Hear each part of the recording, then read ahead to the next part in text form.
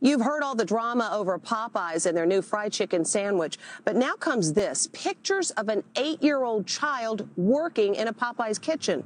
What's going on? Here's Les Trent. It's a kid in the kitchen, and he's involved in the preparation of that insanely popular Popeyes chicken sandwich. He appears to be about 8 years old and can't be more than 4 feet tall. A customer took the shocking video.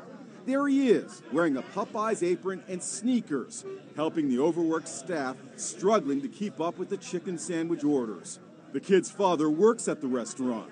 Another customer took this photo. Tell me what you saw behind the counter. I noticed off to the side there was a young boy who was working with the flour, I'm assuming the flour that they cooked the chicken in, and looked like he was working hard. It happened at this Popeyes in Colony, Texas, outside Dallas. This is the latest crazy episode involving the demand for the chicken sandwich.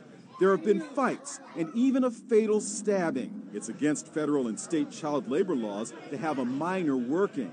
His dad was fired. The restaurant owner has terminated the employee who brought their child, a minor, into the kitchen, Popeyes tells Inside Edition. Popeyes says it will cooperate with any investigation into the